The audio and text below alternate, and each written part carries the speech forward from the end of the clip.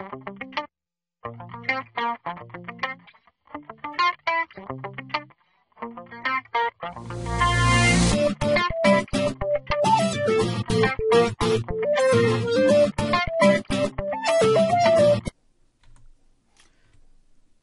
everyone, welcome to TechSQL.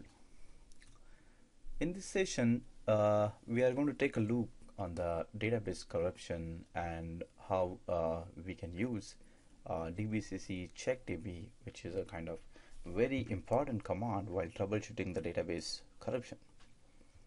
So database corruption is kind of a challenging scenario for a DBA, and care has to be taken while the DBA troubleshoot the same. So let's go ahead and understand DBCC Checkdb. It is very important that we understand Checkdb command.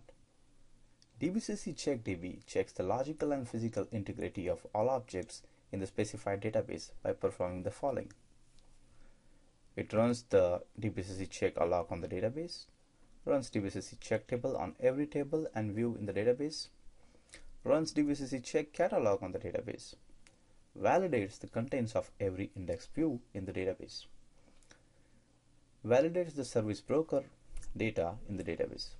DBCC check alloc. It validates the allocation information maintained in the GAM, SGAM, and IAM pages. Performs cross-check to verify that every extent that the GAM and SGAM indicates has been allocated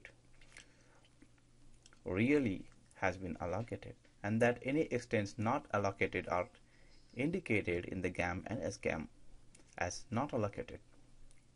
Verifies the IAM chain for each allocation unit, including the consistency on the links between the IAM pages in the chain. Verifies that all extents marked as allocated to the allocation unit really are allocated. So this is a kind of verification. Let's see what DBCC check table does.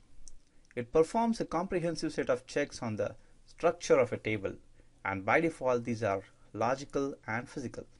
With physical only option, you can exclude the logical checks and only validate the physical structure of the page and record headers. Physical option is a lightweight check of the physical consistency of the table and common hardware failures that can compromise data. Indexed views are verified by regenerating the view's row set from the underlying select statement definition and comparing the results with the data stored in the index view. DBCC check catalog performs more than 50 cross-checks between various metadata tables. Cannot fix errors it finds by running the DBCC operation with any of the repair options. Service broker data is verified. Only way to check the service broker data, as there is no specific DBCC command to perform the checks.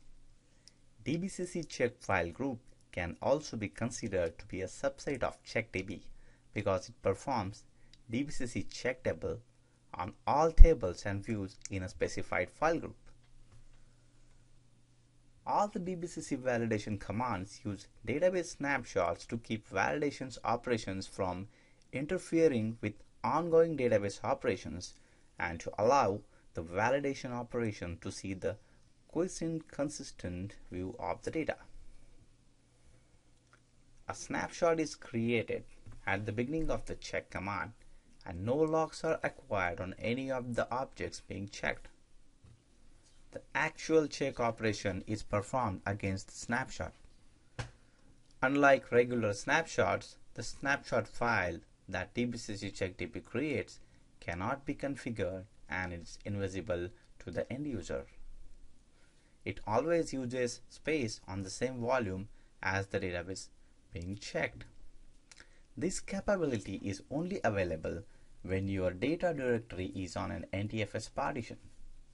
You can avoid creating snapshot to save the disk space, let's say by using with tablog option with DBCC command. If you are using one of the repair options, a snapshot is not created as the database is in single user mode. So no other transactions can happen around which is altering the data. Without tab lock, DBCC is considered to be an online operation.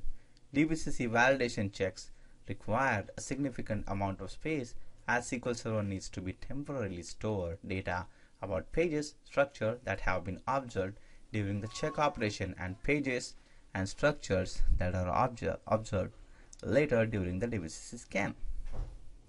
To determine the space TempDB needs in advance, run Checkdb and estimate only option.